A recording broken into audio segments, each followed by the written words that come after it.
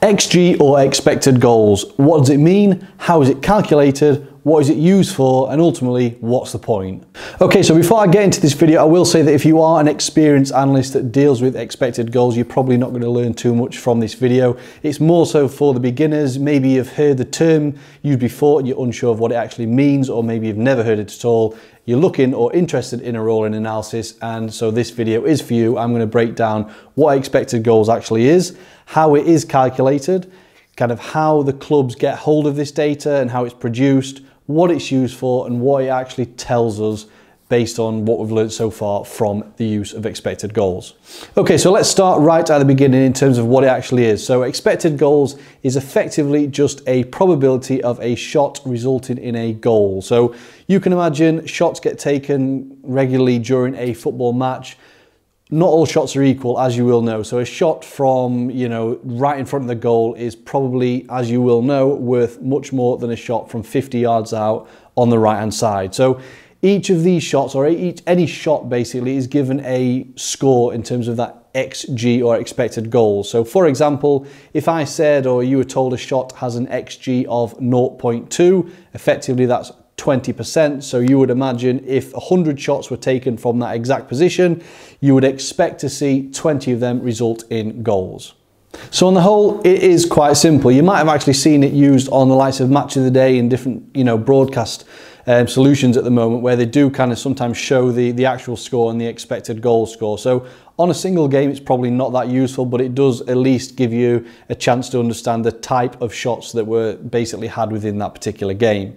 So moving on from what it actually is, so as I say, it's mainly just the probability of a shot resulting in a goal. So let's kind of speak about next how it is actually calculated. Okay, so there's actually more than one way of calculating this. So each different company or club, they might actually go by a different model. So, and what I mean by a model is the way in which they collect the data to produce the actual result. So there are different companies out there which clubs will pay basically to receive data, and one of their data sets will be expected goals. So the basic of expected goals, you would kind of see the distance to goal. So this is, let's say you are in the penalty area, the ball at your feet, and you're about to pull the trigger for a shot. So the first aspect that is recorded is the distance you are to the goal. So how far away from the goal are you in, yards, feet, whatever. So are you 12 yards out, for example, let's say. So then you can think the next thing is, what angle are you to the actual goal? So you can imagine a shot from 12 yards dead center is much easier to score from than a shot from 12 yards on the byline, for example. It's a lot harder to score, in which case if it's harder to score, the expected goals will be lower. So you've got the distance to goal, the angle to goal. The next part would be the body part used for the shot. So, you can obviously strike the ball with your foot, you can take a header. And again, it's pretty straightforward to understand that, a shot from 12 yards with, if you strike it with your good foot, is gonna then result in more goals than if it bounces off your arse cheek from 12 yards. So the type of body part used for the shot is an important factor in terms of working out the expected goals score. And then you've also got the type of assist. So how did that ball get to you in the first place as a striker? So this could be via a through ball, it could be a cross, it could be a set piece, it could be a dribble. So all of those things. So you can imagine a one-off shot, let's say the striker, you can look at all those things. So how did the ball get to that particular striker in the first place? Where is he on the pitch? How far out is he from the goal? And also, is he using his good foot, his bad foot, his head, or whatever? So all of them things play into the calculation to create the expected goal score.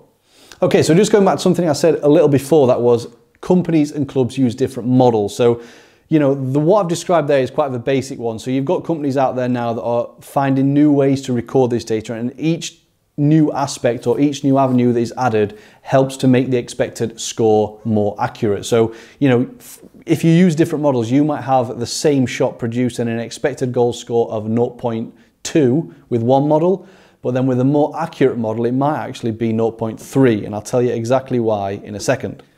Okay, so before we move on to that, I do have to quickly ask you to subscribe to the channel if you haven't already. If you do find value from this video or any of my other videos, it would be very, very much appreciated if you did hit the subscribe button, give the video a like, and also check out some of the other videos linked down below. But let's get back to expected goals. So we're on now in terms of the improved model. So what can we add apart from the distance, angle, body part and assist? What can we add to that to make this model more accurate? So for example, I believe StatsBomb are doing this, so they are a provider of this data. So what I think they also include, and not just them, some others may do this as well, is the position of other people on the pitch. So firstly, the position of the goalkeeper. So again, when you think of it logically, it makes sense. So if you're having a shot from 12 yards dead center, you're more likely to score if the goalkeeper is either not in the goal or all the way over to one side, for example. Maybe he's just made a good save, he's down on the floor, so obviously he's going to leave you with an open goal. So the position of the goalkeeper is a very important factor in determining basically the probability, again, that you're going to score. So you've got the position of the goalkeeper, but not also the goalkeeper. You've also got the position of defenders. Are there defenders blocking your route to goal? Again, as you would imagine, that makes a big difference in the chances of you scoring, but also the position of any other attackers on your team. But then another really important one actually is the height of the ball. So again, when you think about it, it is pretty it does make sense. So, you know, the ball down on the ground at your feet is going to result in you using your foot rather than your head. So then that would then be, you know, more inclined to result in a goal. And again, that goes if the ball sort of on the sort of halfway up your body, it's probably going to result in a half volley or a first time volley. So again, the chances then I would presume, then dip in terms of how often that chance or that shot will result in a goal. Okay, so we've mentioned the different models and what is kind of used to create those models, and I touched upon a little bit earlier the companies that produce them. So you can produce your own model, and all it basically is done is looking at previous data. So for example, let's say a shot from 12 yards out at a 30-degree angle to the goal. What would basically happen to collect that particular data is to look back at hundreds or thousands of shots previously that have been taken from that particular position, and then you can use that to model and kind of understand, okay, so we've looked at thousands of shots from this position, and we know obviously the more shots you look at, the more data you look at, the more accurate the actual score will be. And that's why it also increases then when you look at all these different facets of it in terms of the position of the goalkeeper, etc. So it all is done by looking at previous shot data. So you could technically create your own yourself, probably wouldn't be as accurate, but then you have these, you know, these data companies that will produce this, and then the clubs, professional clubs high up the pyramids, will subscribe to these companies, and they will in return obviously get the data which they can then use with their analysts, and obviously use that to create further things with the data as well. So that's how it is actually created. So moving from that, we're going to talk about now how is it used and what is it used for. Okay, so previously I did say on a game-by-game basis it's probably not that important. You don't actually learn that much. You might, you know, understand what kind of chances and shots were created in a particular game, but a game might only have anywhere between, a game could actually have just two or three shots in the whole game. So you can imagine it's not very accurate in terms of telling a good picture. So obviously over a longer period of time, that becomes better. So if you've got the data over a long period of time, you can then start to understand how a team plays. And that's not to say how well they are at finishing, but also mainly in terms of what kind of chances they are creating. So where are they taking their shots from? You know, you would imagine that a team is far more dangerous if they have a lot more shots in the 6-yard box than the area outside of the box, because again, you would imagine the 6-yard box shots are more likely to result in goals. So the better teams you will find create better chances, and obviously then better chances have a more probability of ending in goals. So if you've got the data in terms of understanding how a team plays, you know, you'll actually find betting companies use expected goals quite heavily. And, you know, if you're professional gamblers and stuff like that, they will rely heavily on this data because it's a good indication of how a team will play. And obviously nothing's set in stone in terms of past doesn't equal the future. But, you know, if you've got data to back up how a team plays and what they're expected to do, that will then kind of lead into potentially you'll be able to predict in who can beat who in particular games based on styles of play. So sticking to the same theme of styles of play, so one person or at least one proponent of how a team plays, you know, is the manager. So let's say a club is looking for a particular manager, they can look at the expected goals for the team that that particular manager is currently with.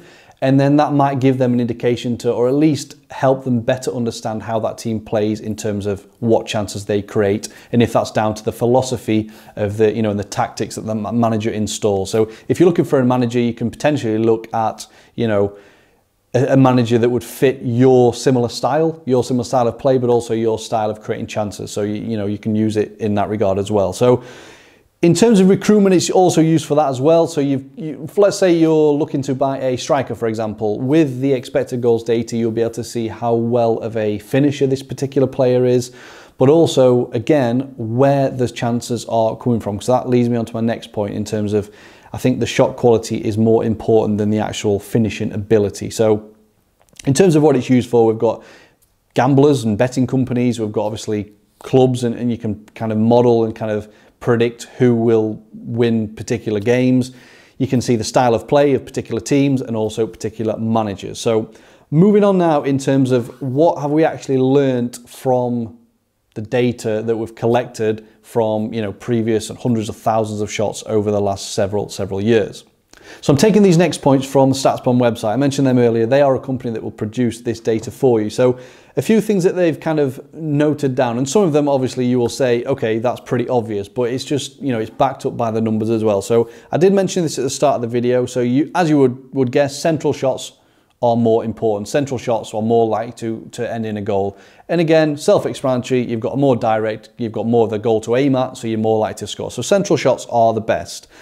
Feet or kicking the ball is better than heading the ball. So if you had, if you were taking a shot from a particular position on the pitch with all of the same things and the only thing you changed was the body part, you'd more likely result in a goal if you take it with your foot than your head, for example. So shots are better than headers overall.